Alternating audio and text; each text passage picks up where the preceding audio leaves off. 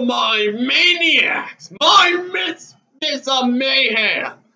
It is I, your noblest of horror hosts, Noah, the horror historian. And today we do a couple things. One, we're going to cover Halloween Horror Nights' new announcement for 2 new houses. And number 2, we're going to read the poem Calypso Borealis. This is going to be fun. But let's start with Horror Nights. We got 2 new announcements.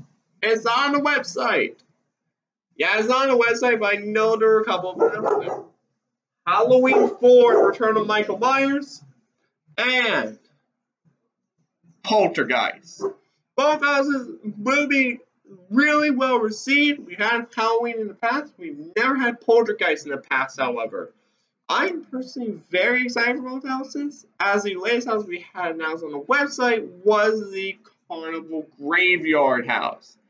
That was a decent house announcement, but it's not as big as these 2 IPs. Now, let's get to Calypso Borealis and how I'm going to do this. I tried this once before, but I think I can do it better. We're going to read the entire poem. This is 6 paragraphs, so let's do this.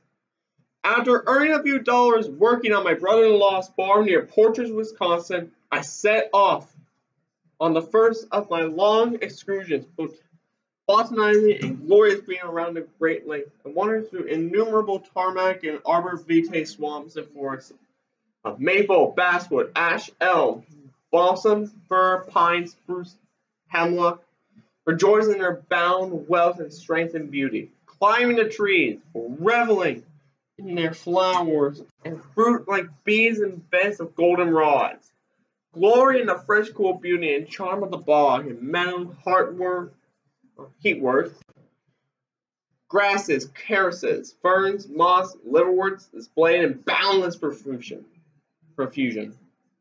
And where's the most beautiful of the flowering plants I discovered on this first grand excursion was Calypso Borealis, the hider of the north. I have been fording streams more and more difficult to cross and wading bogs and swamps that seem more and more extensive and more difficult to force one's way through. Entering one of these great tarmac and arbor vitae swamps one morning, holding a general, long, very crooked course by compass, struggling through tangled, drooping branches and over and under rotten heaps of fallen trees. I began to fear that I would not be able to reach dry ground before dark, and therefore would have to pass a night in the swamp, and began, faint and hungry, to plant a nest of branches of one of the largest trees or windfalls, like a monkey's nest, or an eagle, or an Indian's, in the flooded forest of the Orinoco, described by Humboldt. But the sun was getting low, and everything seemed most bewildering and discouraging. I found a beautiful calypso on the mossy bank of the stream, growing not in the ground, but on a bed of yellow mosses. I went to a small white bulb and found a soft nest, from which is one leaf and one flower sprung. And the flower was white and made the impression of utmost purity, like a snowflower. No other bloom was near, for the fog, a short distance below the surface, was so frozen, and the water was ice cold. It seems the most spiritual of all the flower people I have ever met. I sat down beside it and fairly cried for joy.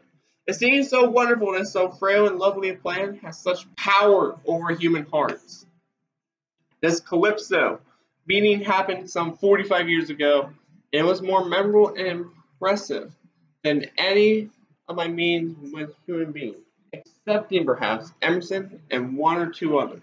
When I was leaving the university, Professor J.D. Butler said, "John, I would like to know what becomes of you.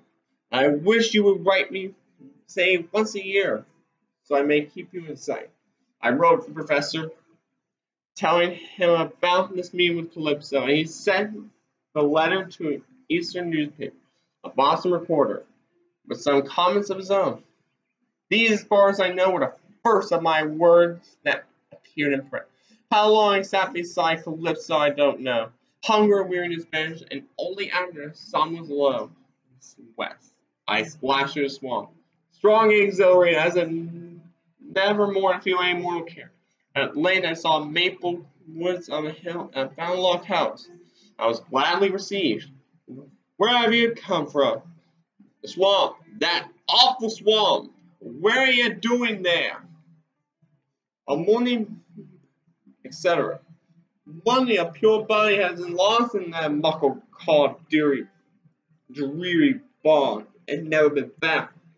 When I told her I had entered in search of plans, I had been in it all day, she wondered how plans could draw me to these awful places. Said, it's God's mercy you haven't got out. Oftentimes I had slept without blankets, sometimes without supper. But usually I had no great difficulty in finding a loaf of bread here and there at the houses of the farmer settlers in the widely scattered clearings. With one of these large backwoods loaves, I was able to wander a many long wild fertile mile in the forests and bogs, free as the winds, gathering plants and glorying in God's abundant and exhaustible spiritual beauty bread. Storms, thunderclouds, winds in the woods were welcome as friends. So that's the end of this video. I hope you guys really enjoyed that. If you do, please leave a like, subscribe, and put on notifications to alert you when my next video is. I'm not a well-known channel, but I'm hoping to become one. And expect my next video to have my best friend or a couple of my friends in it, as we talk about Halloween Horror Nights 26. But before that, me and my sister are going to do something very, very special for our video. Expect next week, or even tomorrow possible, us doing the song Confrontation from the musical Jekyll and Hyde. Be good people, and may fear's light protect all of those who spread May he protect all you misfits, spread chaos and mayhem throughout the world. And long live the nightmare that will soon. Only 38 more days until Halloween Horror Nights 28!